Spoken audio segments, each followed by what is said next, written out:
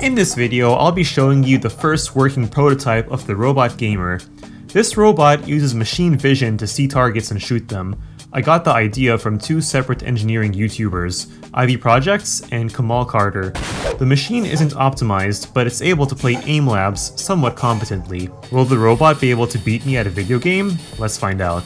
The way this works is actually quite simple. A while back, Ivy Projects published an open source pen plotter. I simply made a small modification to it so that it's able to move a mouse. Next, I used a free Python library to teach a camera how to detect circles. The camera finds the closest circle and then moves the mouse towards it. Here it is in action.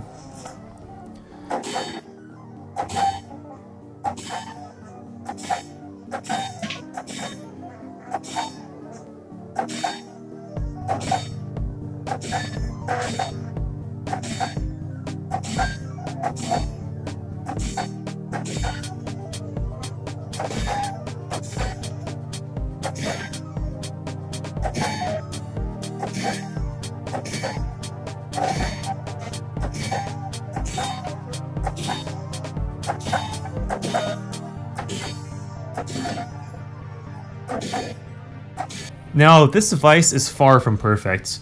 My robot's high score is about 5,000. However, the robot that Kamal made was able to score over 100,000 points.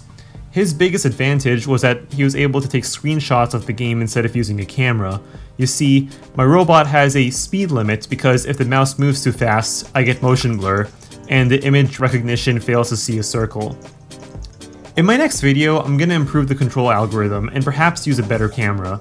Even though this Canon 7D looks fancy, it's actually really old and only shoots 30 frames per second. Don't forget to subscribe so you don't miss part 2. Plus, if he gets 100 subscribers, I'll take my wife out to unlimited sushi. Thanks for watching.